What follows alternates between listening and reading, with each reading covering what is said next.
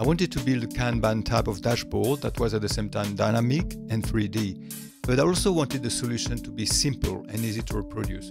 So I spent a little bit of time on this until I found the right solution. Step 1, we're just inputting the tasks. So I've created a table here. On the left-hand side, there is a type of task or the rag. We'll see when we come to it what that means. We have a reference that will be allocated to the task. I've also created another field called put on task board, yes, no.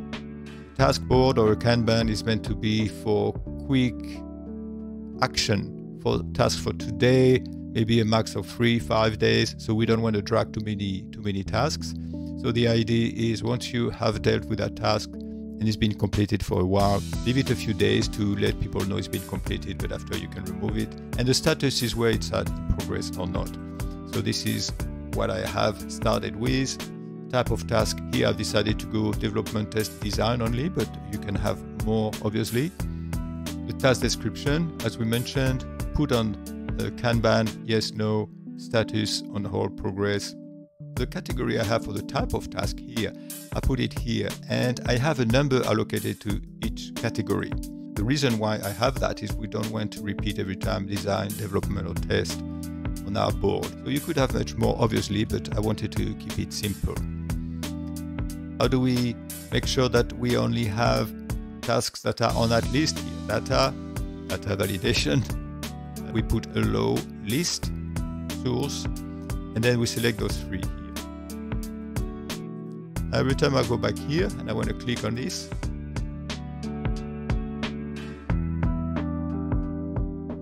here I'm doing a VLOOKUP. I could do an XLOOKUP, but I want to make sure that if you have an older version of Excel, you can at least understand that part. So VLOOKUP, what I do is I'm looking for that value in this table here. And if I find it, I retrieve the number here. So I'm looking for that value before in that table here. If I find it, I bring back the second column.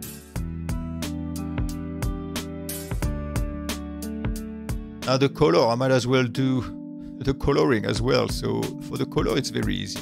You decide on 3 colors, and after you do a conditional formatting. You go to Home, Conditional Formatting. If you don't know how to do this, I'll show you quickly. You create a new rule. Format only cells that contain cell value is equal to 1, for instance. And then you would put format, fill, and then you would choose your color. I'm just going to show you the whole load completed. So I've already done this.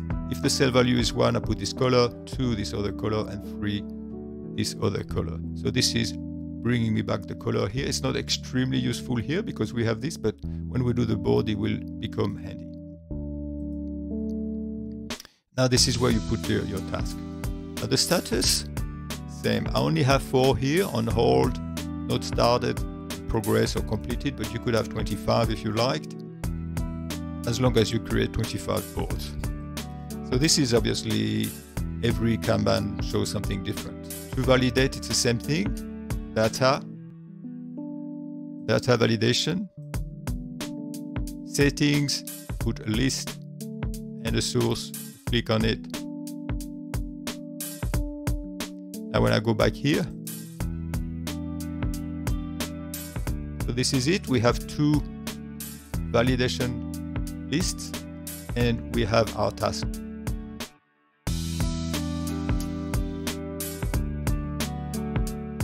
I've created here a table with 4 cells wide and 13 cells deep. Now I have selected 13 rows because I am planning to put only a maximum of 10 tasks in my board. So in other words, the task description will be on this one here. I'm just going to highlight it so it's a bit more obvious. My tasks will be on this one. Now on this column here, on these few cells here, I will have the type of task will be highlighted here.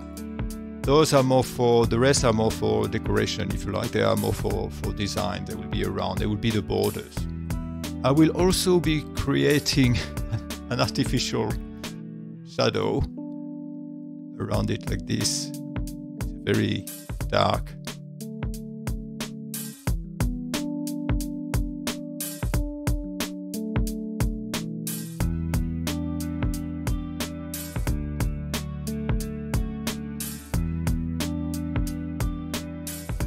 We can fine-tune all that later on. I've just highlighted all this. I will be removing borders. I will be actually adding just the border around this whole board in white.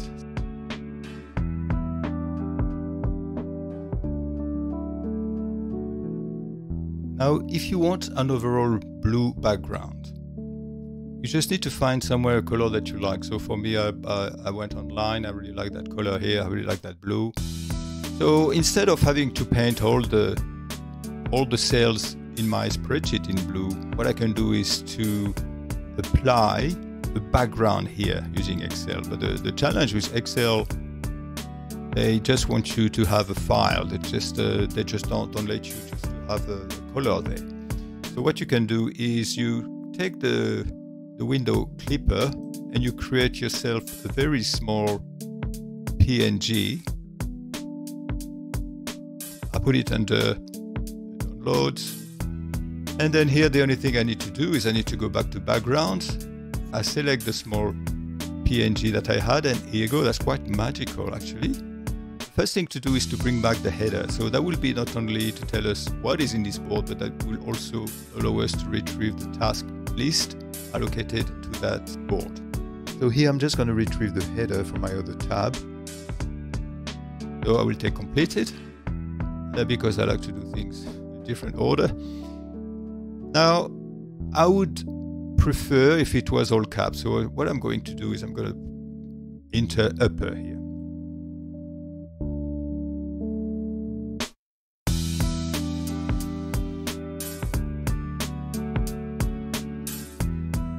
And here I'll be choosing another font, that one too hard to pronounce.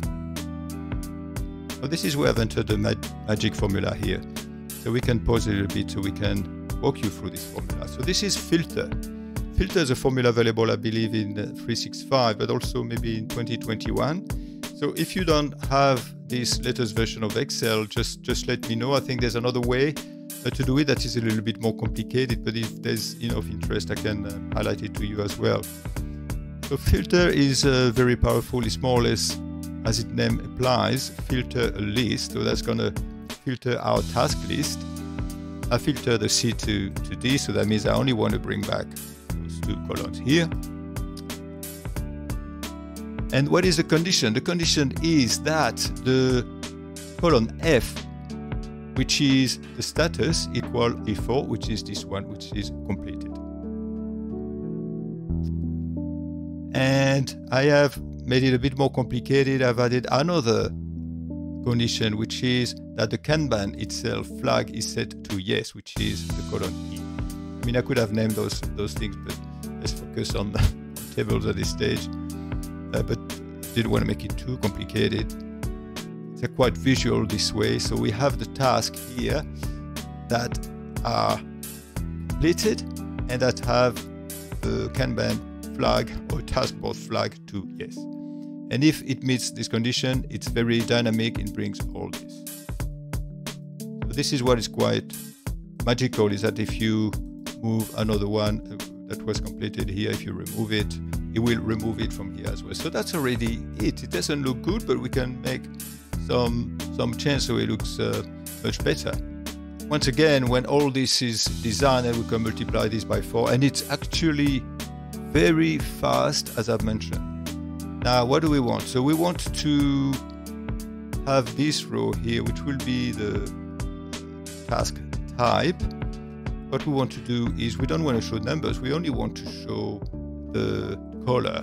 Now, as we have already done the conditional formatting, we can just take the format painter, select that cell, and apply it to the board. Once done, you just need to make sure that you reapply the gold background, the default background of those cells. So what I want to do here, it's quite simple, is I want to say if it's not a blank value, show me a white background. Let's do this. New rule. What only cells that contain. If there's no blank, I want to have a white background. And I also want to have some black borders. Now let's see if it works. That's it. Something else is I don't want to see those numbers. So in order to remove the numbers and have still them existing so we can still make the link, the conditional formatting, I just format the cells with this magic free semicolon. So this way that gives you just a visual. I've seen that and I think that's okay. I think that's quite good.